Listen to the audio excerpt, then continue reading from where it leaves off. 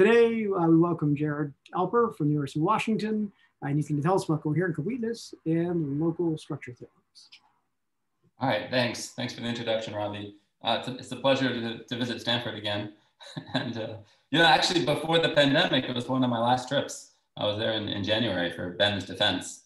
And what I'm talking about today is actually quite related to Ben Lim's thesis defense. But actually the title should be reversed. I'm going to start talking about local structure theorems, kind of giving a complete picture, kind of reviewing the developments over the last 5 years. And then in the process, I'll emphasize the importance of coherent completeness. But let's get started. And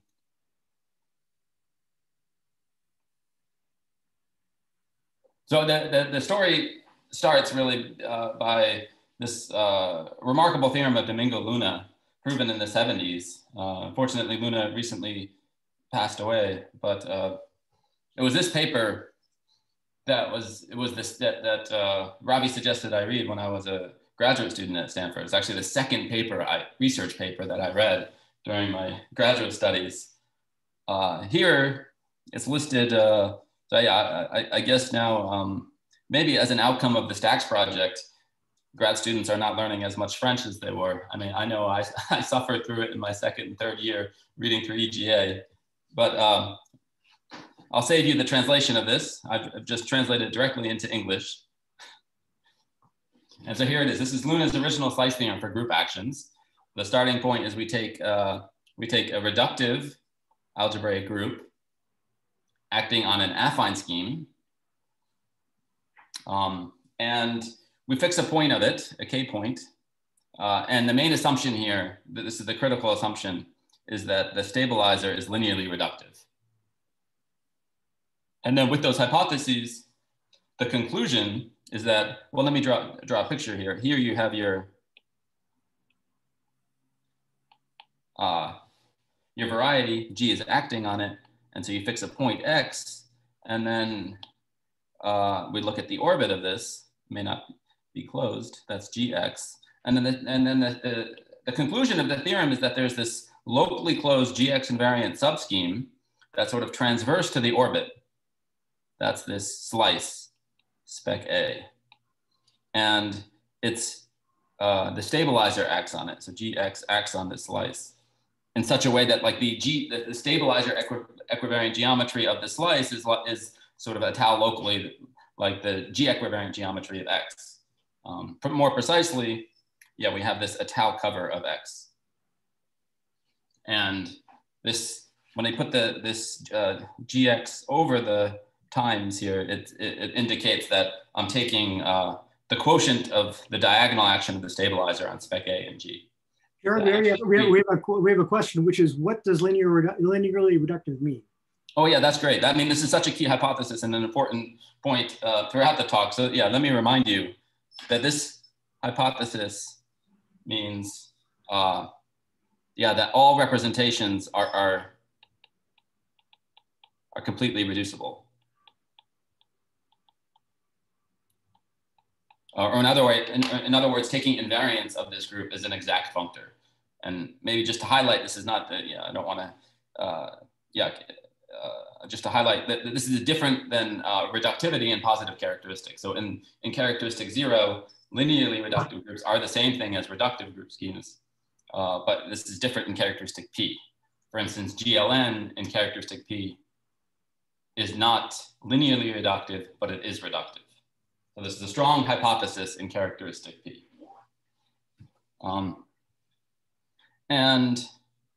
Actually, it's not really a mystery. I mean, it's quite transparent like why you need this hypothesis and how you produce this slice. I mean, the argument is essentially you take X and then you basically reduce to the smooth case, and then you have an étale map to the tangent space. And then you just look at, you can write this as the tangent space of the orbit. And then because all of these have representations under the stabilizer, and the representations are completely reducible, you can find a decomposition like this, where this is the normal space to the orbit. And you just pull back this normal space to the orbit under this map to the tangent space, and that's how you produce the slice. Just give me 1 second here.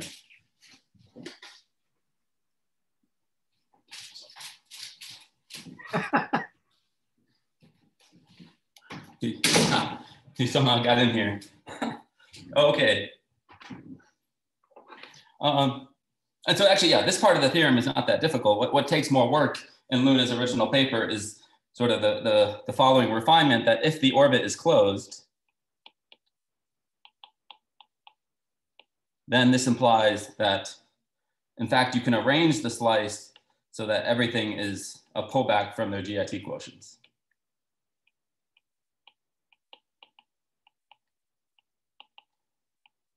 And moreover, this map is a tau, and this is Cartesian. This is sort of like the application of Luna's fundamental lemma here. And just to remind you here, G is acting on X, it's an affine scheme. And almost by definition, the GIT quotient is just the spectrum of the invariants.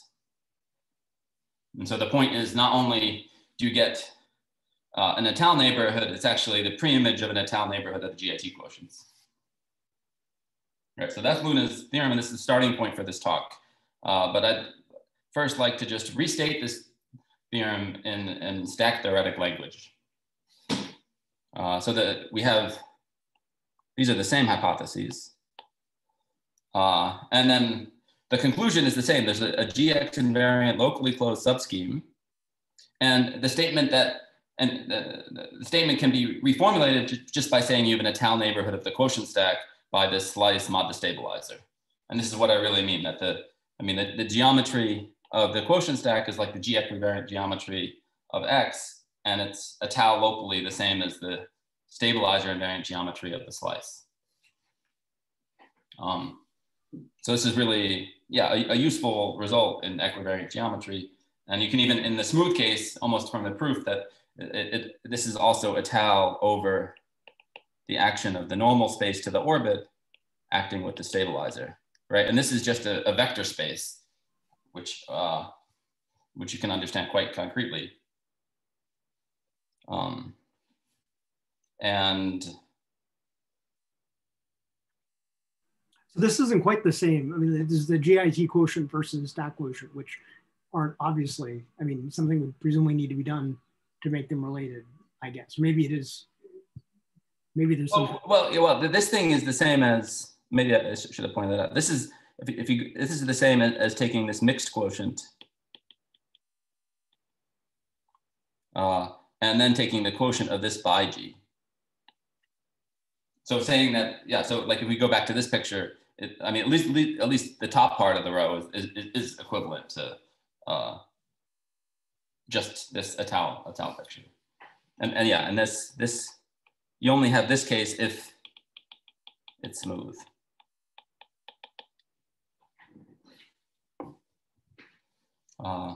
Right, and maybe going forward, this is now dating back, this is the archive date, this is from 5 years ago.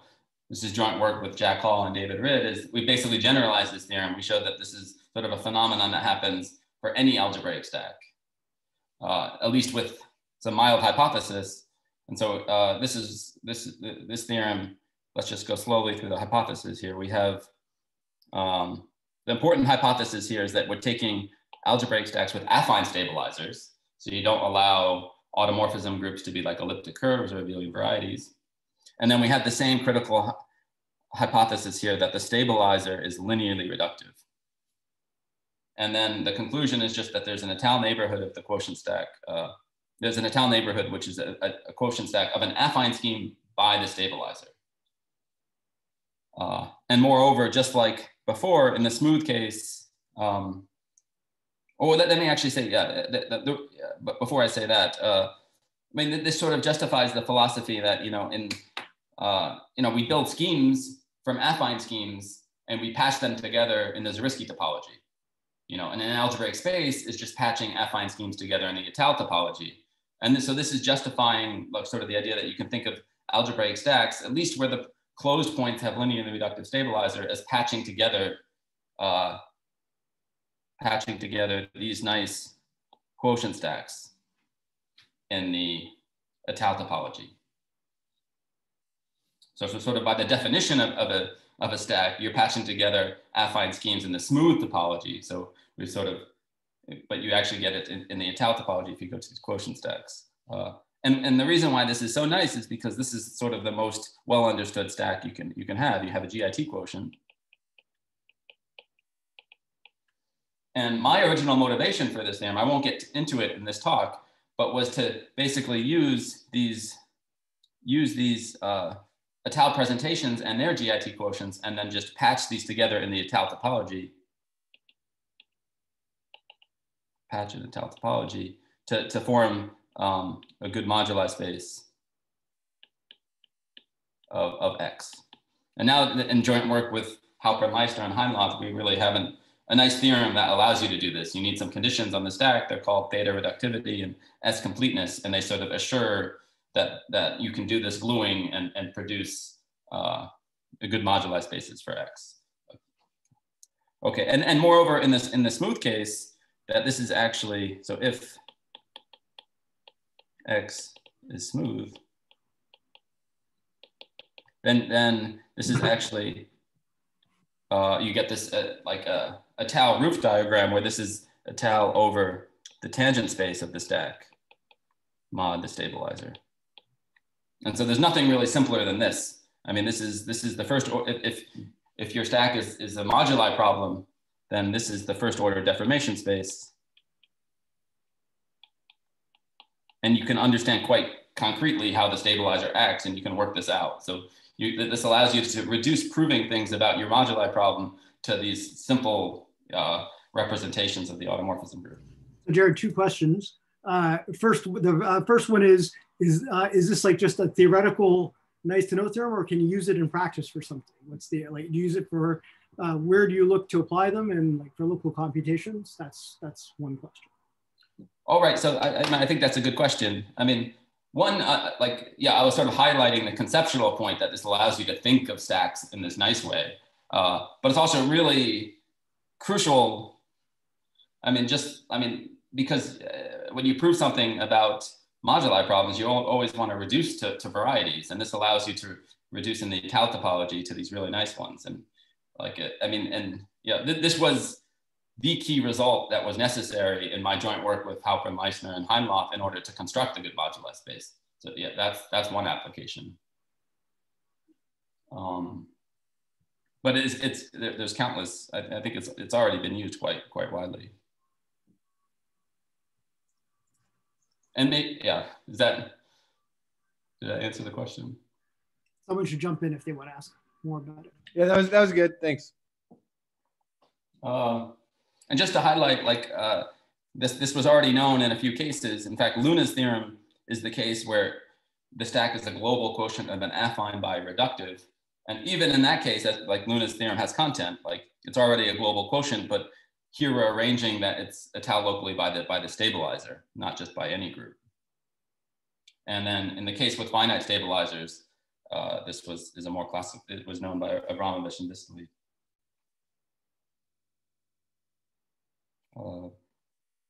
And just because this is what motivates the concept of coherent completeness, let me get into a sketch of the proof, because conceptually it's very simple. And I'm gonna assume that the point is smooth, and because this makes it technically much easier. And so the whole idea is we have the stack X, and we have the inaction of the stabilizer on the tangent space. So we can form this quotient stack, I'll call it T, which is the tangent space mod the stabilizer.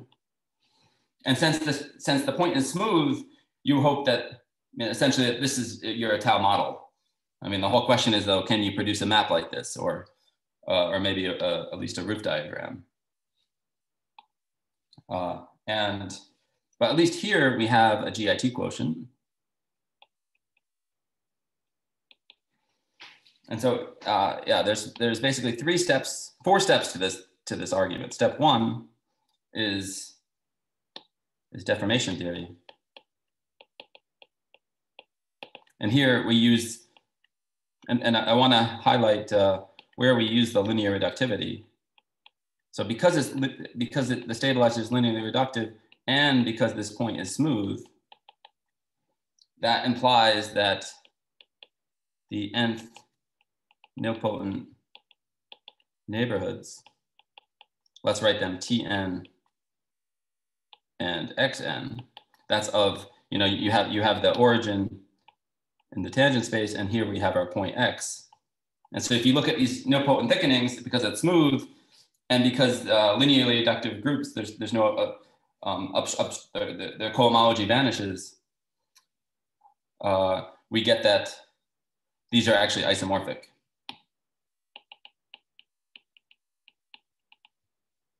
So if we look at T0, that sits inside T1, and so on. T0, by the way, is just a point with automorphism group, the stabilizer.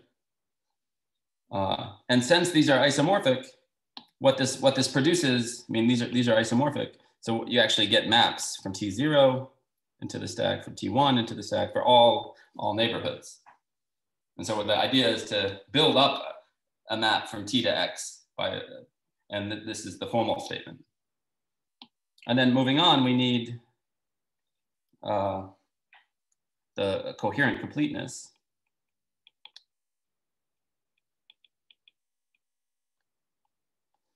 Which is the following statement, that if I take, I have this GIT quotient here, I can complete that at the image of the origin.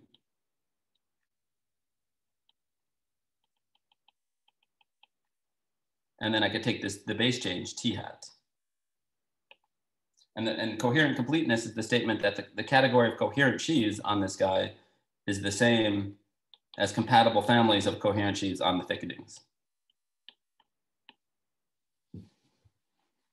So, I mean, what we would like to produce is a map from T hat to the stack X. And what allows us to do this is coherent completeness coupled with a Tanaka duality.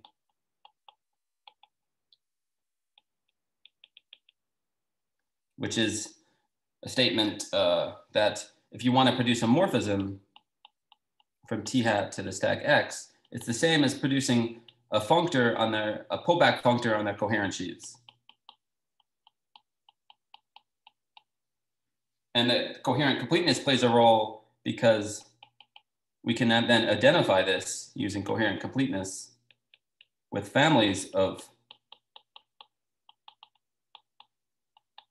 coherent sheaves. And then you can pull the inverse limit out.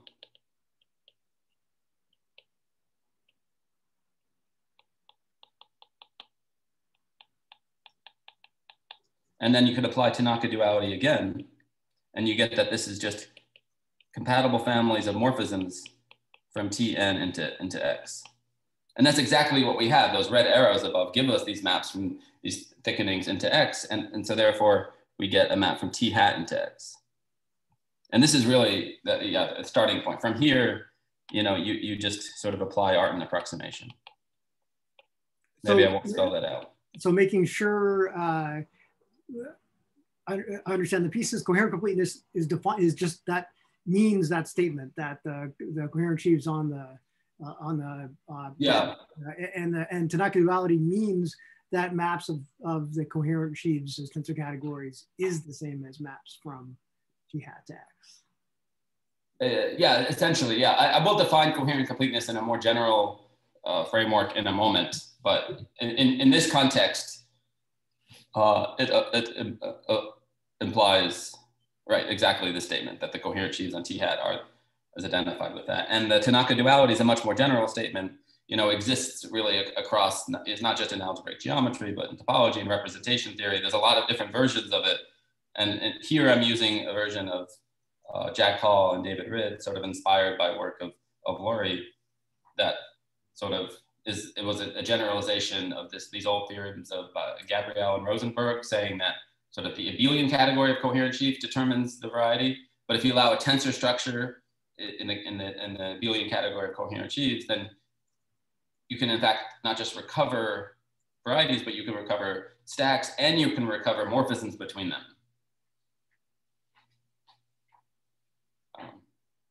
Right, and then, yeah, so that was the hard work of getting this map from T hat to X, and then you just apply an approximation for a functor over this one. Great. All right. And I wanted to say, oh, and here I just have it like sort of, there's various applications of this result, even towards standard equivariant geometry. We can recover generalizations of Sumihiro's theorem. And in this case, what I've written here is generalizations of Luna's original slice theorem, where you can just weaken the hypothesis. So you no longer have to consider the action on an affine scheme. It can be an arbitrary algebraic space. But then you lose getting, you go from a locally closed slice to an unramified slice. I mean, if you have a normal scheme, you can actually get it to be locally closed. But yeah, in general, you need to allow unramified extensions. I didn't want to focus on this. What I want to get to sort of is, you know, I think like I had been trying to prove this theorem about this local structure theorem of algebraic stacks for a long time. And we thought like using Tanaka duality and coherent completeness, we came up with this nice argument. And then for the last several years, we've just been like pushing this argument further. I mean, and if you just follow your nose, you can get a lot more mileage from it. And on one sense, I really need these theorems for other applications, but on the other sense, we were sort of pursuing this just because we're just following our nose. And so what I have here is a relative version. The previous version was everything was over an algebraically closed field, but with some work, you can get it to work over an arbitrary base. But there's a bunch of subtleties here. So the way I formulated it here is that you can always arrange for Étale neighborhoods by an affine mod GLN. And then we have a variety of refinements of this theorem, because remember before the quotient group was the stabilizer.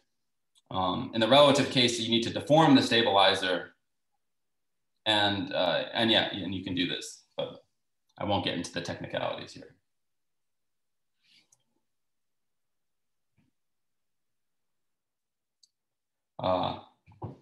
And so here, and here's the newest version of this. So this is we have a paper with Halper and Meissner, and this is not on the archive yet, but hopefully will be posted soon. And sort of the starting point for these slice theorems with respect to pairs is sort of motivated by something that even appeared in our original theorem. So one way to think about of our theorem was that we had, so here we have our stack X, and here we have, you know, the residual germ of our point. And so if you consider an arbitrary subgroup H, you have BH.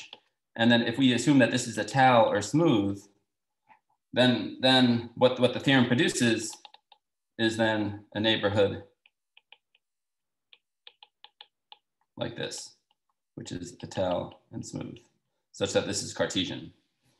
I mean, the original version I stated was the case when H was the stabilizer. But if you allow subgroups, the theorem is that you can extend, as long as that subgroup, here the point is that the stabilizer doesn't need to be linearly reductive. It's just the subgroup needs to be linearly reductive.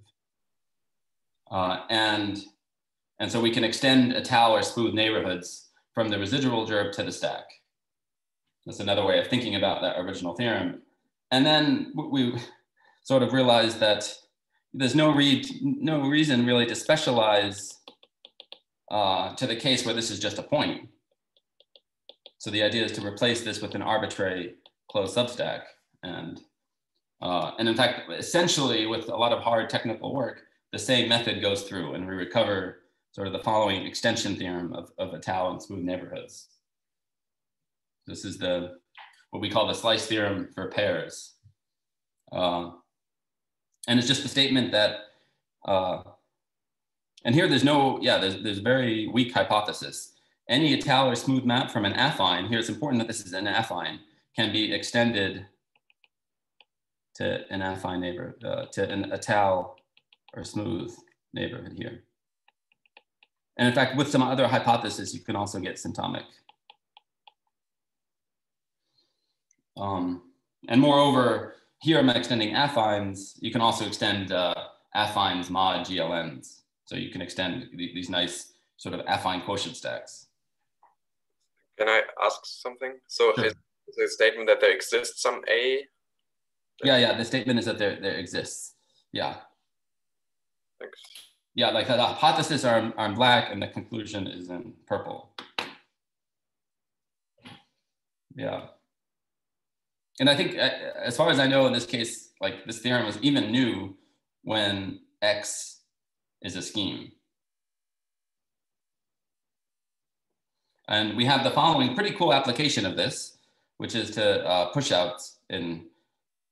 So we have really a very general. You do need to assume that these are quasi-separated, but then the push out exists. And so this sort of gives, I mean, there's a long history of pushouts in algebraic geometry. I would say the most important cases were already known. This is sort of like a definitive final statement, but usually like when this is a closed, then you're like gluing two schemes along a closed subscheme. I mean, the pushouts were known to exist for a while for that, or for finite morphisms. But in this complete generality, which is sometimes useful, yeah, this is a new result.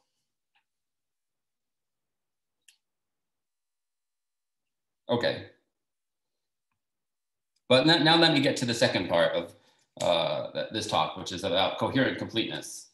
And let me motivate this for now from a different perspective. We already saw in the proof why it's relevant, but let me go back to like Serre's result on GAGA, which states that if you have a projective variety and you take its analytification as an analytic space, complex analytic space, then they have the same categories of coherent sheaves.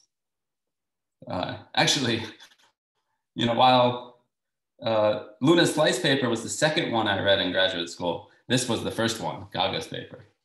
Serre's GAGA paper.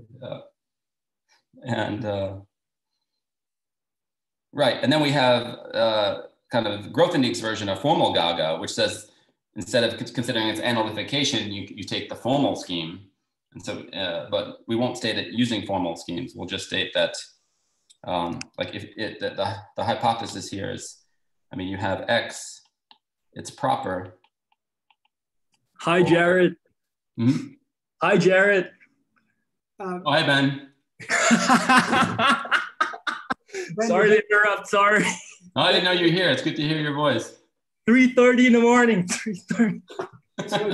So Ben, you better, okay, it's 3:30 in the morning, but keep yourself muted so you have something to say. Okay. So yeah, so let me just spell out what this is. So you have a stack proper over spec R. R is a complete local noetherian ring. And so in particular, you have a central fiber, which we call X0. And right, and so the statements is that giving a coherent sheaf on X is the same as giving compatible families of coherent sheaves on the thickening of this closed immersion. Right, and so this, and so the notion of coherent completeness is just captures this notion. So we say that a stack X is coherently complete along a closed substack if it has this property. So in this language, this is saying X is coherently complete along X0. And the coherent completeness result we needed to get the local structure theorem to go through was the following. We have, so in this case, yeah, so here we have X is a quotient by spec A mod G. And we have the GIT quotient, which is the spectrum of the invariance. And here the key thing is we're assuming this is complete local noetherian ring. In particular, you have the residue field K. So you can take the fiber like in formal GAGA, But the conclusion actually is that it's coherently complete along the residual gerb of the unique closed point. Well, so let me just highlight this here. This here is the GIT quotient. And it's a complete local ring, right? So this has a unique maximal ideal. And that implies, just by properties of GIT quotients, that there exists a unique closed point here. And therefore, if you take the residual gerb of that closed point, that gives you a closed substack. And this sits inside the fiber, but they can be very different. And so our conclusion is that X is coherently complete along the residual gerb. And in particular, that implies that it's coherently complete along the fiber. But let me give you an example, and let me give an example. Let's take GM acting on AN, but just by the scaling action. So in this case, there's no invariance, right? So all orbits have 0 in its closure. So the GIT quotient is just a point. And so here you see, that there's a big difference between the fiber over the fiber here is the entire stack. And so if you were, the statement that it's coherently complete along the special fiber has no content here. But to say that it's coherently complete along the origin does have content. And it's sort of saying that, we have AN, you have the origin, to give a GM equivariant coherent sheaf on all of affine space is the same as just giving coherent sheaves on the thickenings of the origin. And the reason it sort of works conceptually is that you have all the orbits are going into the origin. And so you can use sort of the GM action to flow towards the origin so that somehow just by giving it structure in a formal neighborhood of the origin is enough using the flowing out to get the entire structure, if that makes any sense.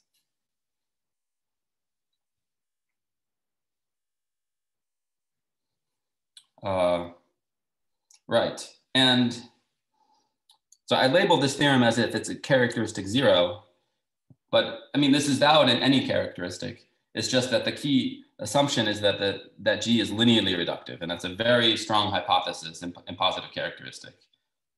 In positive characteristic linearly reductive groups, well, at least the smooth ones are all extensions of finite groups by tori.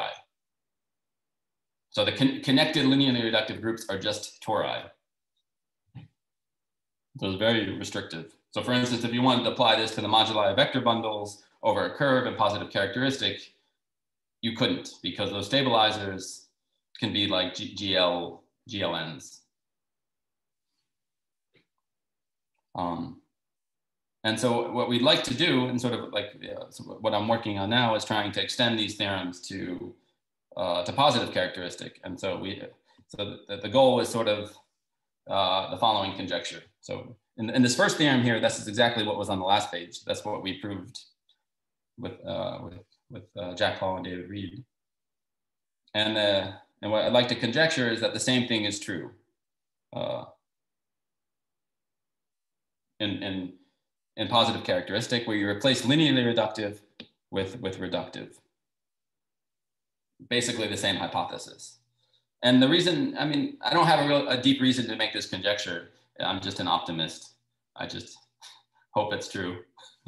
I mean, the motivation, I guess, we know it's true if it's linearly reductive. We also know it's true, for finite groups.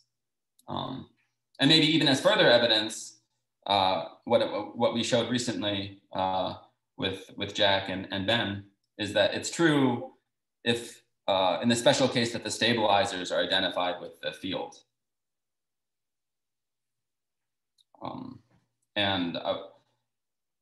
Yeah, in this case, yeah, is also non-trivial.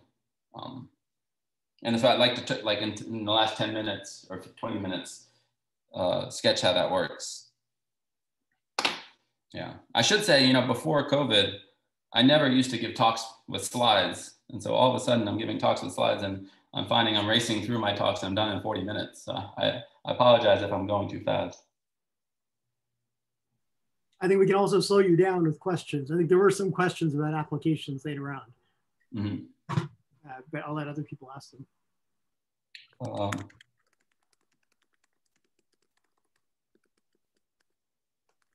Right, so let me explain sort of the method of proof here.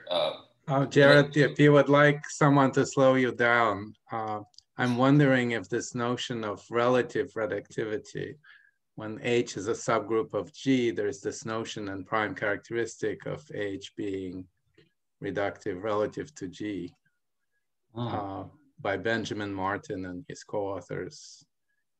Does that come up here?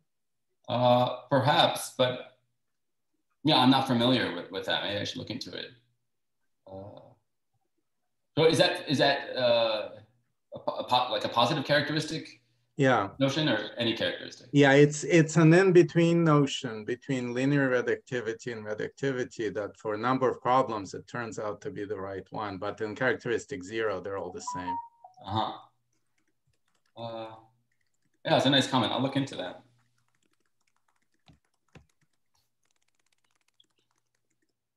Right. So like overall, the general strategy that we have that we're going to try to prove is sort of similar to how you prove anything about reductive groups. You use sort of the structure theory of reductive groups and you use the maximal torus.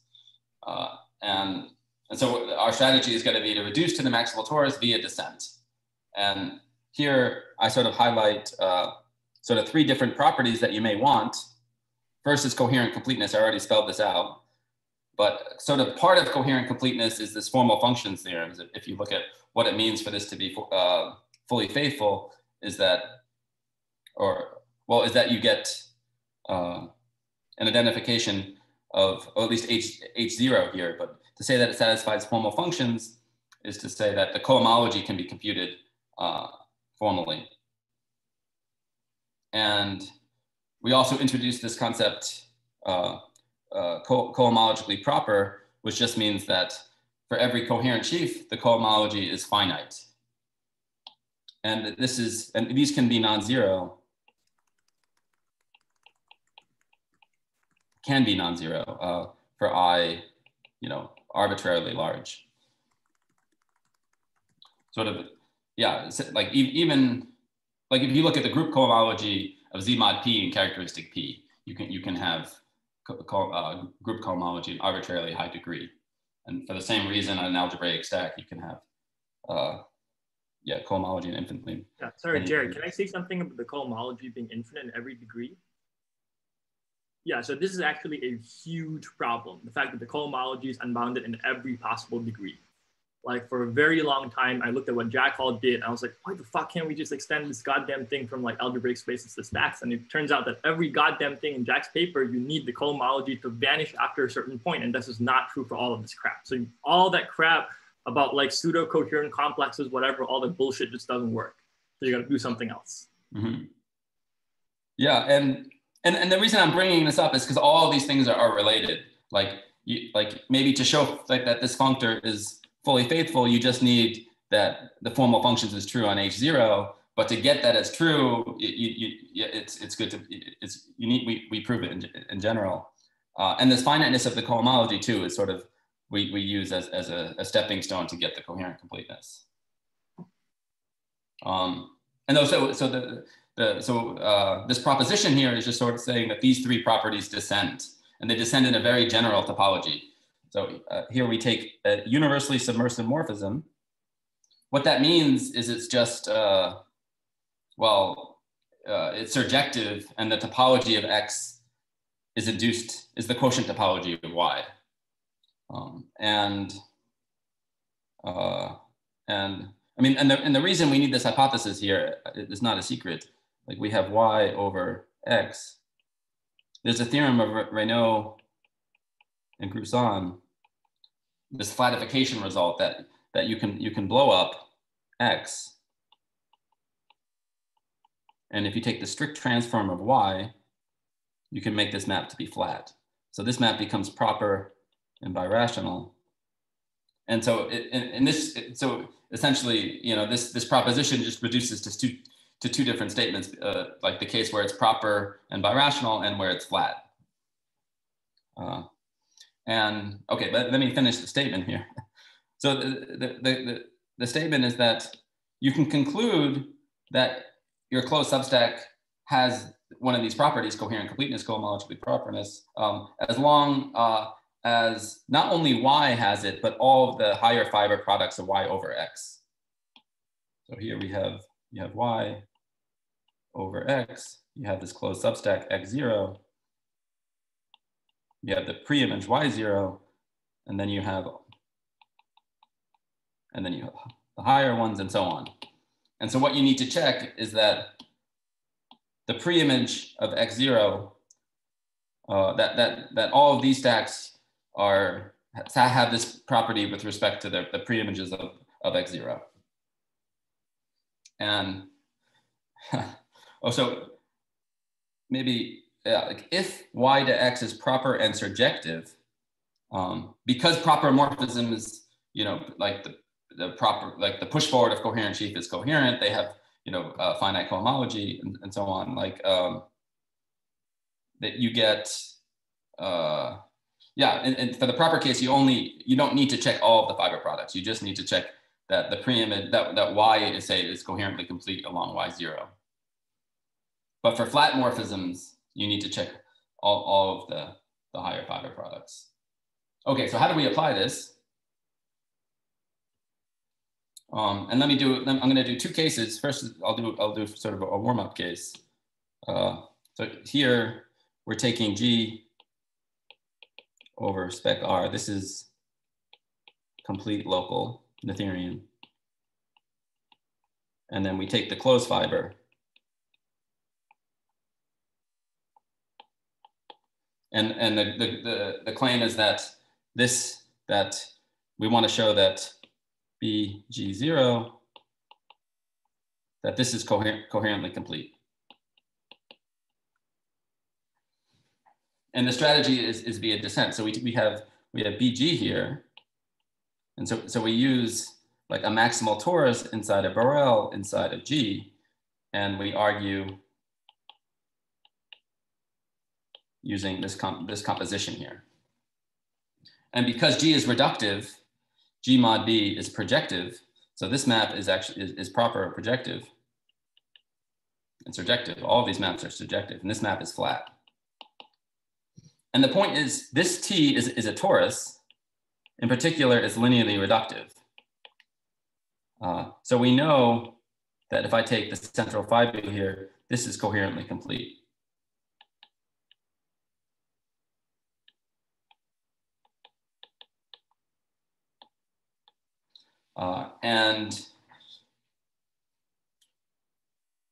This is coherently complete. But moreover, we need to check the higher fiber products. But you can sort of compute that if you take BT cross BT over BB, this is sort of identified with the action of the the torus on the quotient of B mod T. And you can check that this actually has a good quotient, which is a point. Like there's no invariance of the maximal torus acting on the affine scheme, which is the unipotent B mod T. And so that implies that all of these higher fiber products have this property. And so we can conclude using that first descent result that this is coherently complete. And then because this is proper and surjective, we then get that this is coherently complete.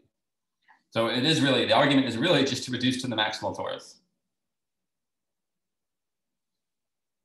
Great.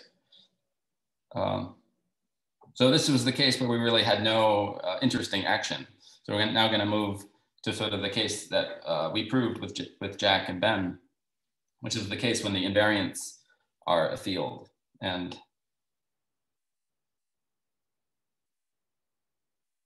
maybe an example to keep in mind, let's think about SL3 acting on A3 as the standard representation. Right, here you just have two orbits. You have a dense orbit and you have the origin. So certainly there's no invariance. So our theory, like if the conjecture is true, it should hold in this case. And right, so let's see here. So let's see. So in general, let's see. So here's how I think of this. You have this action of G on this affine scheme, spec A, and because the invariants are just a field, there exists a unique closed orbit. Unique closed orbit, say Gx. And for the purpose of this talk, this actually makes the proof much simpler. Let's actually assume that X is fixed by G.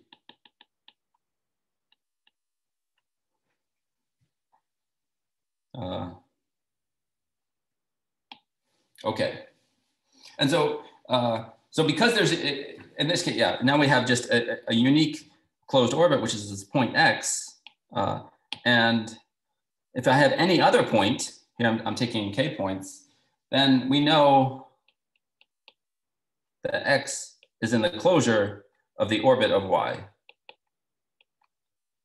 Right? So this goes to X. And by the Hilbert-Mumford criterion, you can actually arrange that there's a one parameter subgroup that witnesses this specialization such that X is the limit as t goes to 0 of lambda t dot y. So this goes to X. But if I choose a different point, I may need a different one parameter subgroup. Okay, so that's not great. And actually something to keep in mind here is this is sort of like the dynamical method that is used in reductive group schemes where you study things via these one parameter subgroups. And so what we're going to use is this spectacular result of Kempf. Well, Kempf's result sort of implies this. Implies actually that there's a one parameter subgroup with the following two properties. One is that if I look at all of the points that have a limit under lambda, so let's say this is all y in X, such that the limit exists.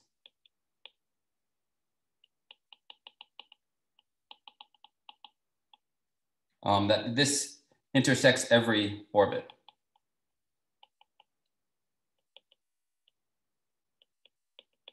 I.e., if I translate this closed subvariety around by G, it's all of X. Over here, in this case, let's actually, in the example, let's consider a point X, which is 1, 1, 0. And if you think about, and let's take lambda, like Kempf might give you a lambda, which is, say, t inverse, or t to the minus 2, right, as a one parameter subgroup in SL3.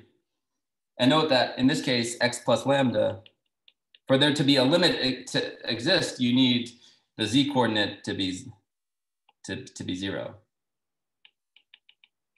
So this is X plus lambda. And indeed, in this case, we see it intersects every orbit because there's just two. And the second property is that that the fixed locus lambda fixes only X, only that point. Otherwise, to arrange one, you could take lambda to be the trivial one parameter subgroup. Right. That's great. Let's see. Well, I ran out of space here. Okay, let me do it over here. So we have G, and a one parameter subgroup. You know, you can look at the centralizer L lambda. This is the Levy subgroup. This is the centralizer.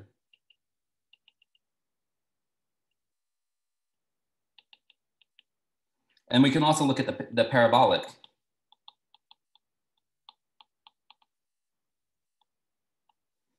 And in fact, if you think about lambda acting on G via conjugation, this parabolic is exactly this locus, this plus locus, x plus lambda, the locus where there exists a limit. That is the parabolic subgroup. And the Levi is the stabilizer of that. I mean, the centralizer of that. And then the whole idea is, well, let me zoom in now. Let's see.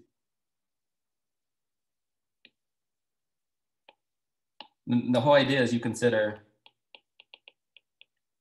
the factorization xg, x plus lambda mod t lambda, the parabolic acts on that, and x plus lambda mod the centralizer. And as before, sort of the condition that g times x plus lambda equals g implies that this is surjective, and we already know that this is proper, and this map is flat.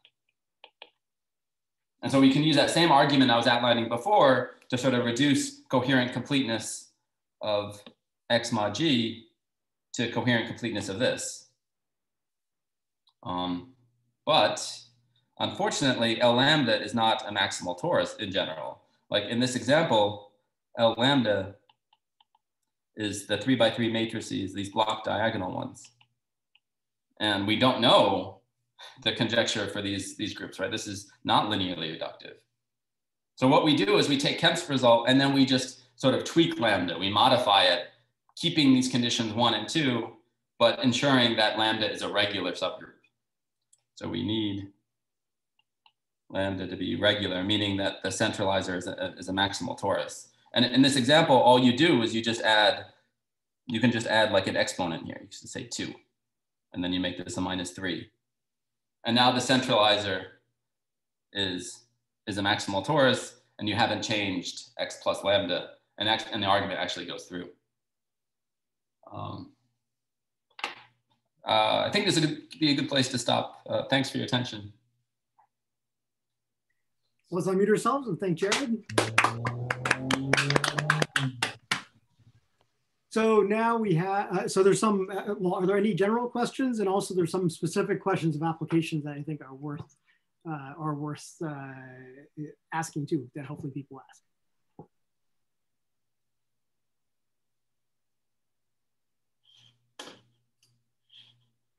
Should we ask about the, okay, so I need to go back a second to the, well, I guess the explicit applications of this that you both have in mind, and that that is being used, that earlier versions have been used for. Well, okay, yeah, I could say this. This is like the application I'm most cared about.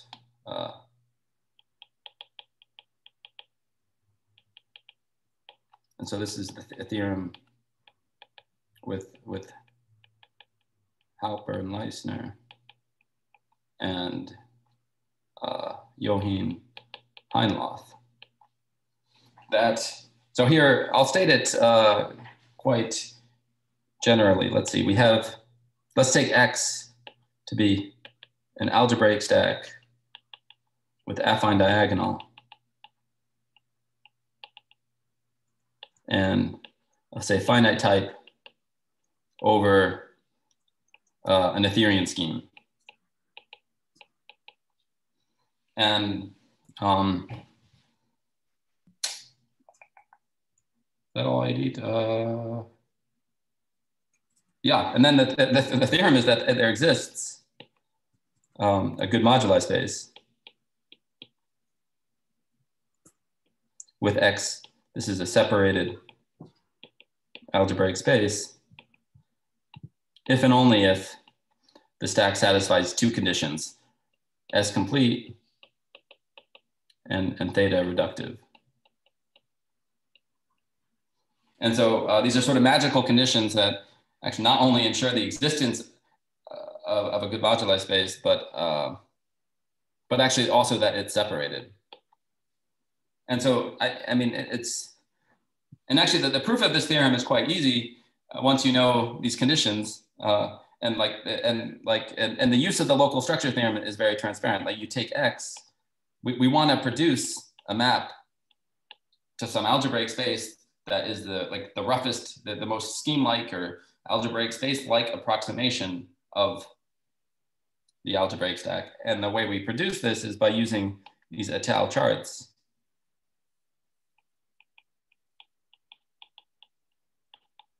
And using the fact that here, this is just a reductive group on an affine, so you could take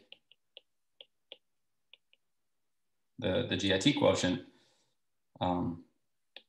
And these conditions ensure that you can glue these in the étale topology to construct X. And that's one application.